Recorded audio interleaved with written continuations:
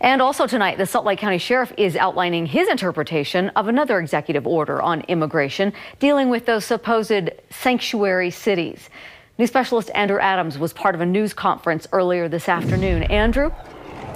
Deanie, this is the executive order. Part of it says that sanctuary cities can lose out on federal grant money if they don't comply. Well, the sheriff is interpreting that compliance to mean here at the jail.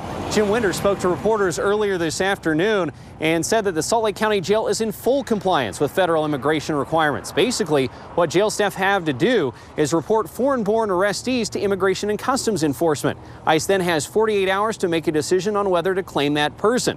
Winder says the jail does that. He also wants to clarify that this order will not equal a roundup, that the federal government doesn't have the resources. My opinion, he's all hat and no cattle.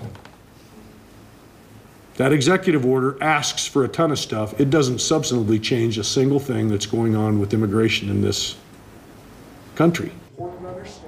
The sheriff says his office has fielded numerous concerned calls from people that police will be out looking for illegal immigrants. He says that's not what the order says at all. In fact, coming up on KSL 5 News at 10 o'clock, some interesting statistics to show you. If you're an illegal immigrant that's booked here at the jail, what are the odds that ICE will come and get you?